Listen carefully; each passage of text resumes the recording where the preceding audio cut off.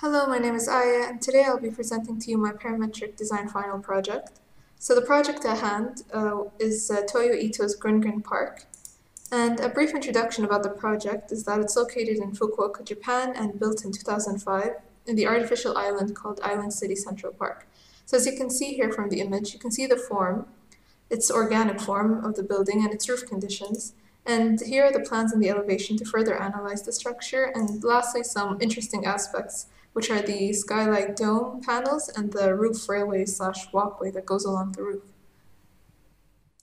Alright, now moving on to Grasshopper and Rhino, the first step I took was to outline the roof structure from the floor plan to create these three different curves. And then I came to Grasshopper and referenced them here. Now to further explain the steps, I'll be using one of the building forms as an example, since the steps repeat in the creation of the two other buildings. So after referencing the curves to create the wave-like form of the roof, I divided the curve here and used the addition and multiplication batteries to shift the points randomly in the z direction, so that they would create this wave-like form that is present within the building, and it's randomly generated. So then I connected the points into this NURBS curve and created basically the bottom part of the roof structure. So to create the top portion, which is the hole on top, I moved the curve and scaled it, as you can see. So after creating these two curves, I lofted them together, as you can see here, to create this top roof structure.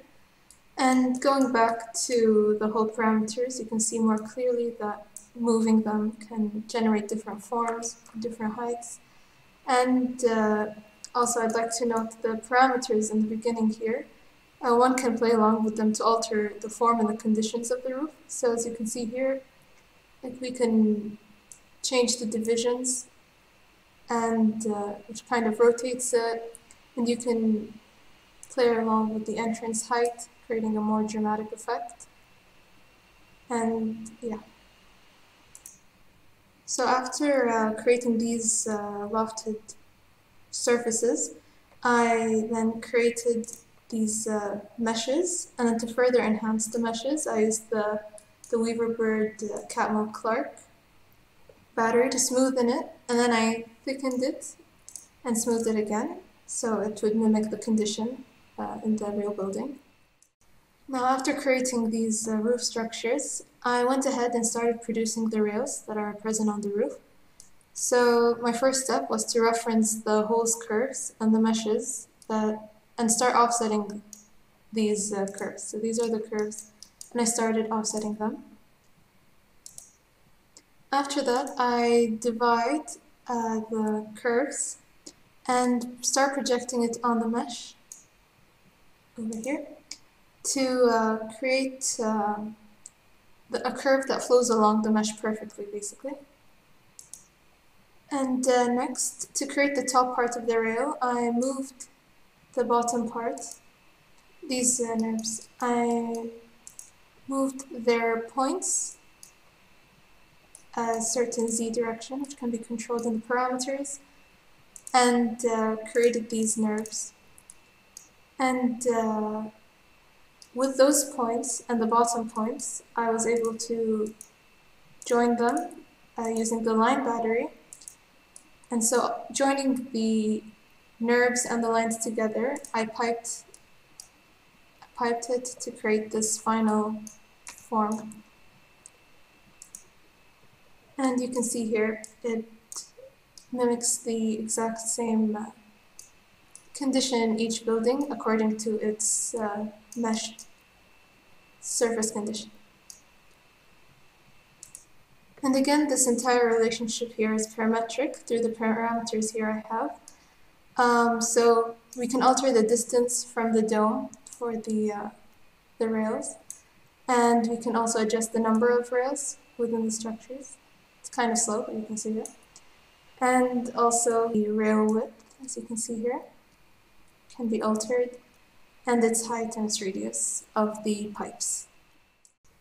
Now moving on to the third part, which is generating the inner building, I started off by referencing the building's curve, the original curve, and offsetting it slightly so that it would be a bit smaller, it would be located in the inside. And then I divided the curve to simplify the control points, and then created a curve from that. I then used this curve that I created and projected it on the surface, so that would create a perfect top condition. And then projected it again on the ground and lofted these two curves together to create the basic shape of the building. And you can see here, these are the three buildings generated. So after creating these lofted surfaces, I went ahead and created a mesh, and then used the Catmull-Clark battery once again to smoothen it out and then thickened it as well. And then to further enhance the design, I wanted to add the window frames that were present in the pictures. So I used this mesh here, and I used Weaverbird's picture frame battery to generate the frames themselves and thicken them too. And these can be controlled here by the mesh UV. So controlling these can alter the amount of frames and how they're situated, as you can see here. So we can alter the V count, and it will change the look. Now the last part consists of creating the roof glass domes using Kangaroo. So first, I once again referenced the whole curves from each building, and then I patched each curve, so you can see here. We patched it, and then I created a mesh UV from the surface, and then cleaned it. And after cleaning it, I plugged in the mesh into the Naked Vertices battery and used the closed point to generate the load, and the naked points on the on-curve battery, so that the points would be situated along the curves from the holes that we referenced earlier. And the mesh is also plugged into the edge lengths battery, so it can kind of alter its physics and the way it acts, basically.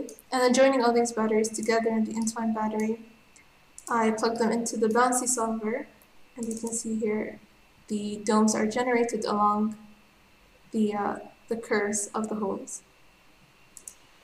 And now to kind of experiment with the domes themselves, one can go to the parameters located here, and I basically separated each dome's parameters so that each one can act as its own form, so it can create interesting and unique shapes.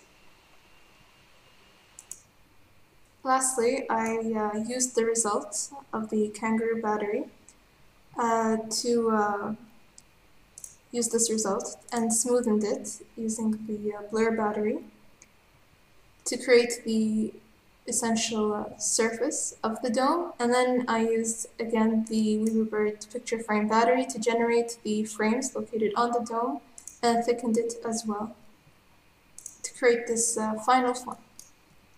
So this basically concludes all the steps I took to generate this building, ending up with this final result, or it can be seen better here in the baked model.